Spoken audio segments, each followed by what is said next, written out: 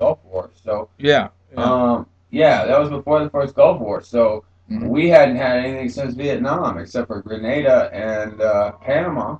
So really, there was no, there was no war thing, you know. Yeah, well, war is an invention. They decide they don't have a war, they'll have it.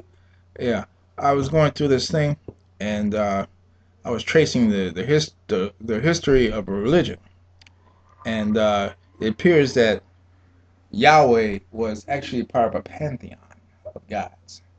Yeah. Yeah, he was like the god of war, and he's part of, and they go back and forth in the pantheon. There's Baal. The Jews worship Baal,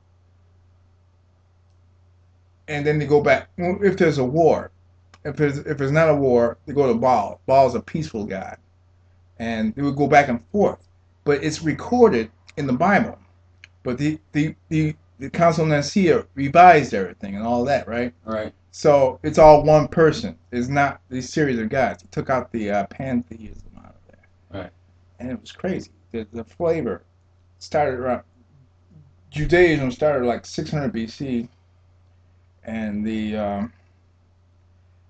antisocial flavor locked in around there.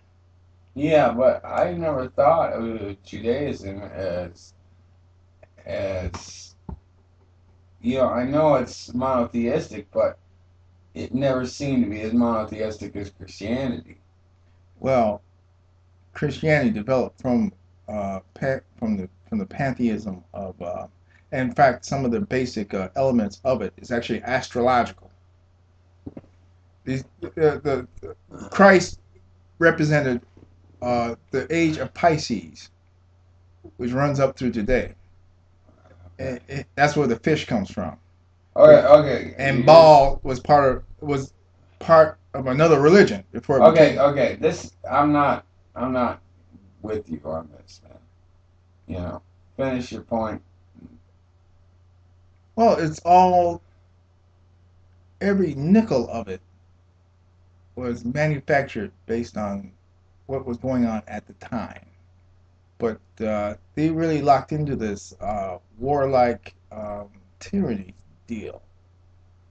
That's why they had these strange passages in the Bible: kill your kids, kill their kids, all this, and the pedophilia and rape, on the behest of God. This was all part of a ethnic cleansing ethic. Okay. Okay, man. I'm not hearing what you're saying. Okay. I mean, I'm not there. Okay. Okay. So, I mean, I appreciate the information, but I'm not there. Okay. I'm not in your mindset. I mean, I could give a rat's ass about what any religion thinks. Okay? So disproving a religion means absolutely bullshit to me. You know, I'm trying to prove, my existence. I could care less about some fucking religion. Well, You know, okay, play some fucking music or something. okay.